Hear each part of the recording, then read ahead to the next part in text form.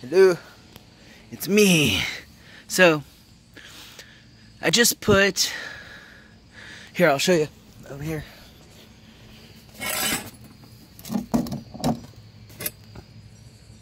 Waterproof, tinted Thompson's water seal. And I really like the color.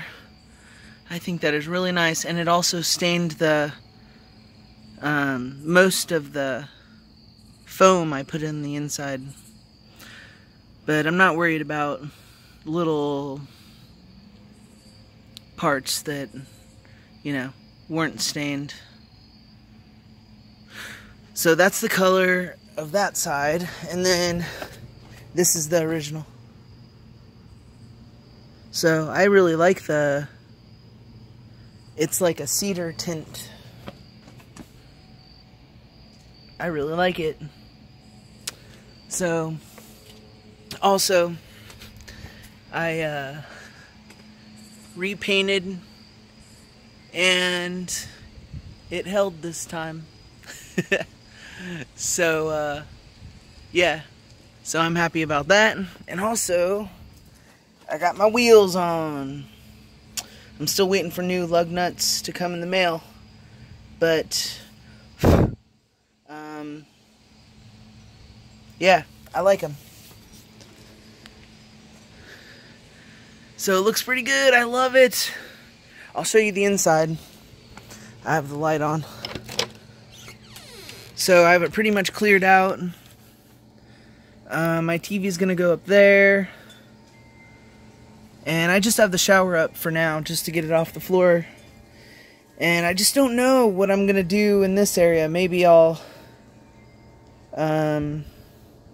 put a set of drawers, or maybe some extra water. I'm not really sure. But you notice I kept the front that's by the car really super as light as I could.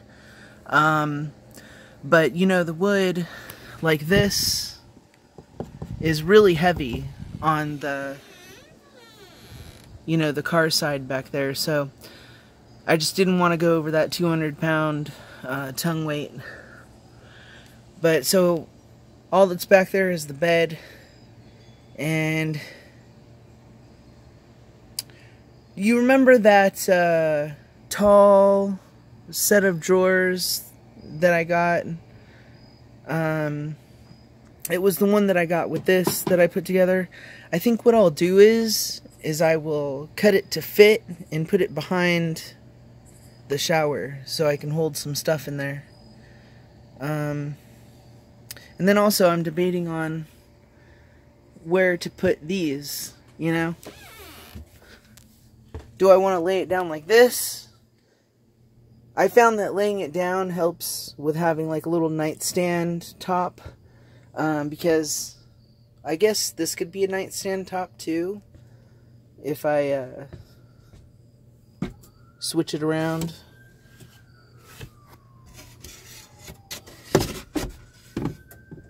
You know? And then I also had two of these together right there. I don't know if you saw in my previous videos, but, and I don't know if I told you. Ooh, look, my cedar's hairy. I put cedar oil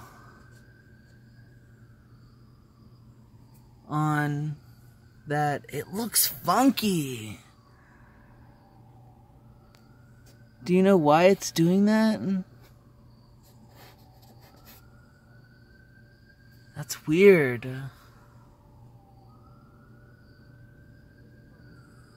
Do I need to go back over it or something? Huh, I don't know. Let me close the window.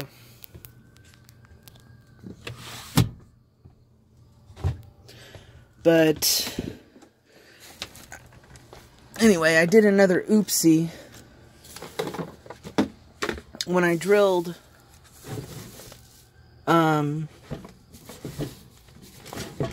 oh, can I get it out? When I drilled through, I actually drilled through to the metal post. I'll show you.